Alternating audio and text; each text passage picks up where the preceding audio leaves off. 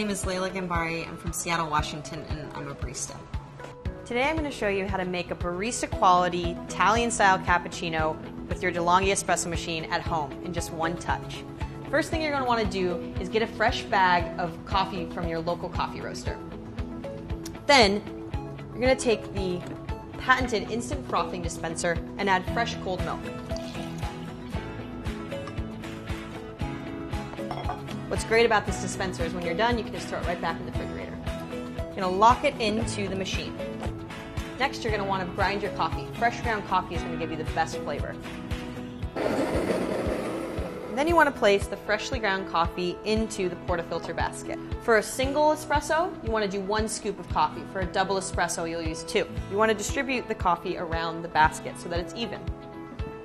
Next, with the portafilter flat on the table, you're going to want to tamp the espresso. Give it a good amount of pressure so it's nice and tight.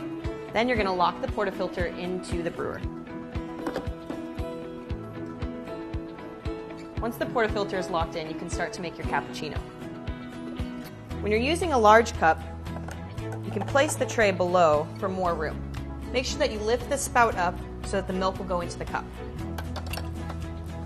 And then just with one touch, we'll make a cappuccino.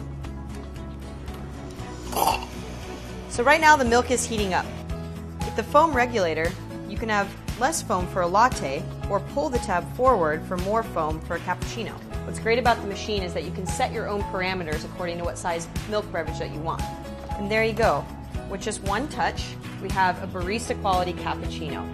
Beautiful foam on top, nice creamy milk below, beautifully extracted espresso. Perfect cappuccino. Delicious.